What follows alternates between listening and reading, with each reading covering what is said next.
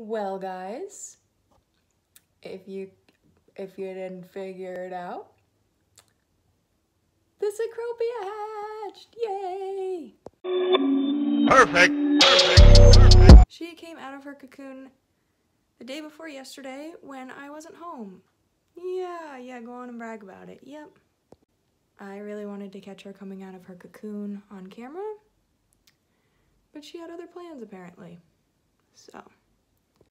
But she is female, you can tell by the antennas. The male's antennas are way fluffier. And yeah, she's pretty chill. We're just chilling, making some TikToks real quick. You know. If I'm lucky, they live about 10 to 14 days. I'm hoping to get at least a week with her. So I don't think I'm gonna release her. I don't know. I'm thinking about putting her enclosure out on the deck one night and seeing if maybe a male comes. I don't know. So yeah, here's her cocoon all empty now. No, because literally where did she come out? Where did you even come out of? It literally looks like there should still be a moth in there. I mean, it sounds empty, but it looks, what? Another cool thing to update on is we found some monarch eggs today. We went over to the farm and checked on the ones that grow wild, or whatever you want to call it. We have some that we have in pots and some that kind of just grow on their own. And yeah, we found 3 monarch eggs, which it's very early in the season for. Very excited nonetheless. Hopefully they are fertile. But considering today is May 22nd, I think that's the, oh, where'd the third one go? Oh, there it is. I think that's the earliest we've ever found monarch eggs. Okay, it's the next day. Pay my appearance no mind because I literally just woke up and the mailman was coming. So you guys saw my Cecropia moth, and I showed you guys my polyphemus moth cocoon. Right. I need to find scissors. Anyways, I had the 2 cocoons, right? I got them from the same company, which is a local place. And I noticed after like a couple of days, the polyphemus cocoon, like I had picked them up to like mist them or something, and I noticed that the polyphemus cocoon seemed like lighter in weight than when I had originally gotten it. And usually if a cocoon is, they're not going to be gaining weight, but if they're losing weight, that's usually a sign that the critter inside is failing. So I get to do a little unboxing with you guys. So anyways, I contacted the company that my other polyphemus was, that I got the polyphemus, and at first they were saying that they didn't guarantee them, and I was like, that's weird, because they were like, nature isn't guaranteed, and I was like, that's weird, because like I didn't get them from nature, I got them from you guys. So then after talking them down, they were like, oh yeah, like we'll see about if we can find a replacement to send you, because on their website it said that they were out of the polyphemus. This one's got a lot more leaf on it. It's wiggling. That's a much better sign. I don't think...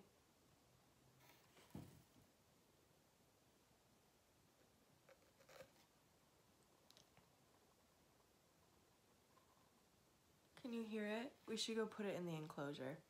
Okay, that's a good sign. The last time I got one of these, that was not the case. It was a very still... Oh my gosh, it's moving around so much. I'm going to put it down. No, you just had to go through the mail. At least they put a lot of fluff in with it.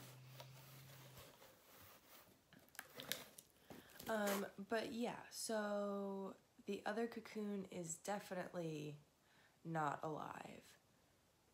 Because when I had the lunar moth cocoons, they did the same thing. Actually, they were not this active. Oh my god, it's still moving. when I had the lunar moth cocoons, I could tell they weren't that active when I first got them, but a few days before they came out of the cocoon, they were very active inside of it like that. So yeah, this one's very active. The other one was very much not. So the other one was probably dead once I received it. But yeah, anyways, we're gonna go put this in the enclosure now. Oh my gosh. This one's got, oh my gosh, can you see it moving? Oh my gosh, okay. All right, let's go do that. I think I'm going to put her in here with Clarice. Say hello, Clarice. A new roommate for you, Clarice. Just put a little paper towel down. Open this up. Very gently. She's alive in there. Just very gently slide her out of there. Now you can wiggle in peace. Oh my gosh, you can see it. Clarice, are you okay with your new roommate? Yeah? Okay. Our little friend here, little miss. There we go. Now that the replacement is here, I don't have to be so worried that I'm going to hurt that one opening the pod to see what's wrong with the pupa inside. So long story short, stay tuned for part 2. We're about to open it up. Today we are going to be opening up this polyphemus cocoon that I believe is no longer alive. Oh, okay. I was gonna say it doesn't smell as bad as I was anticipating. You wanna know what it smells like? If you've ever had stretched ears, like gauges, plugs in your ears, that's what it smells like. Just like it. Like rotting earlobes. Delicious. So as you can hear, doesn't sound so good in there. Let's see. How should I go about this? This is why I never want to open them if I don't have to, because I'm like, where do you start? How do you be gentle? Oh my gosh.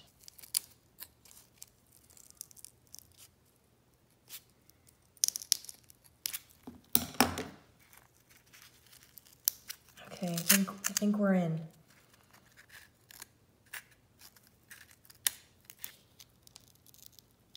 It's looking pretty dried out.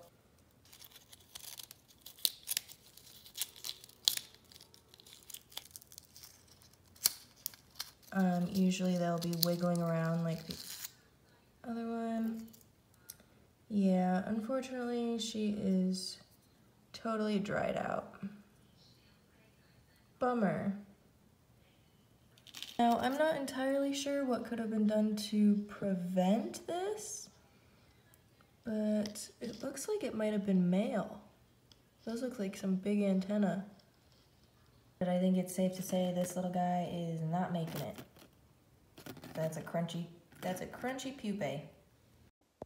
Also, little fun info, when I first got the other cocoon and the Cecropia cocoon, the polyphemus one said, I think it's 3 to 5 weeks.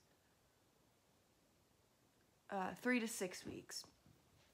So the polyphemus said 3 to 6 weeks, and the Cecropia said like 4 to 6 weeks. So I knew when the Cecropia came out first that also wasn't a great sign, because as far as I could understand, the polyphemus should have come out first.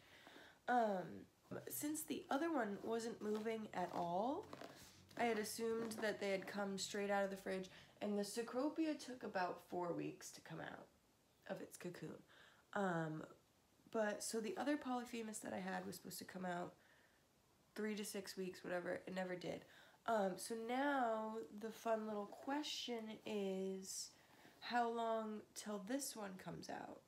Because when I called for the replacement, they were like, oh, it was on like a Friday. And they were like, our guy who like sources and finds them and stuff won't be in until Monday. And so he won't be able to see if we have any left or potentially order another one for you until Monday. And so I was like, okay, yeah, no, that's fine. Like, just let me know. And so now I'm rambling, but the question is this gonna take, like, did he just find this in the back of the fridge? And I mean, I know it's alive because it was just moving, but because sometimes people will put the cocoons in the fridge to keep them like hibernating, because they'll do that through the winter. So I'm just curious on the time frame of when this moth is supposed to come out. Like, has it been sitting at the on the shelf at the place that I get them from? Was it pushed back on a shelf, and has it been on a shelf for the last 3 weeks and no one knew it was there? And is it gonna come out in a week, or is it gonna be 3 to 6 weeks again? I don't know. I'm guessing it's going to probably be maybe a week or two from the movement that already is going on with the cocoon. So yeah, hopefully we have a polyphemus soon.